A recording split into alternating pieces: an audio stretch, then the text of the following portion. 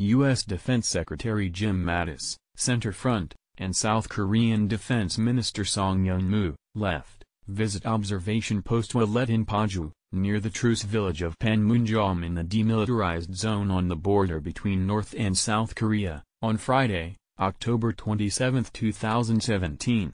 Young-yun J/Absol, speaking after a meeting with senior South Korean defense officials on Saturday, Defense Secretary Jim Mattis offered unequivocal support for American allies in the face of threats from North Korea.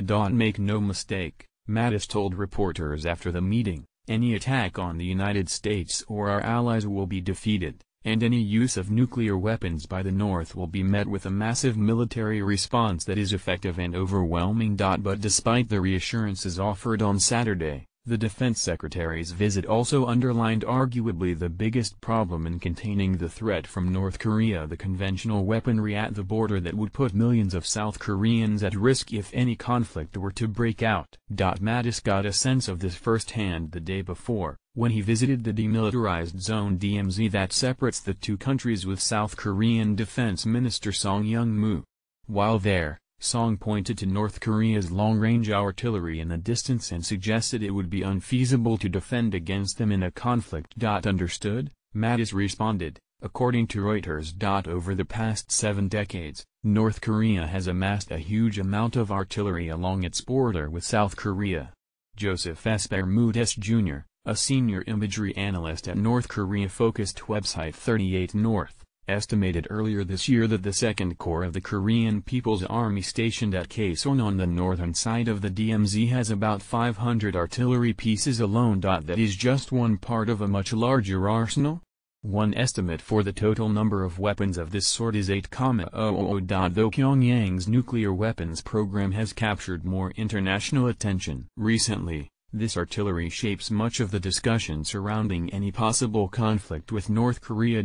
Seoul lies just 30 miles from the DMZ, comfortably within range for the artillery at Kaesong. The South Korean capital is one of the largest cities in the world, with a population of 25 million.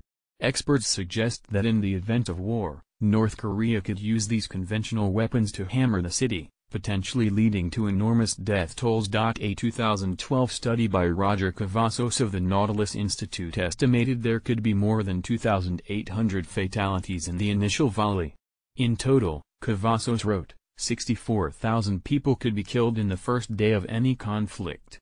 Many analysts have suggested it would be difficult and time-consuming to destroy these weapons if war broke out. Despite these concerns, the Trump administration has downplayed the threat posed to the South Korean capital. In September, when asked if there was any military options on the table that would not put Seoul at grave risk, Mattis said that there were, but I will not go into details. Asked about the possibility of a preventive strike on North Korea, Mattis told reporters on Saturday there were many different military options that realistically reduce that threat to South Korea as low as possible. And yes, we do have those options, he added. Mattis is in South Korea as part of a week-long Asia trip. The visit, his second since taking office in January, comes after a number of provocative moves by the North Korean military, including a number of missile launches and a nuclear test in early September.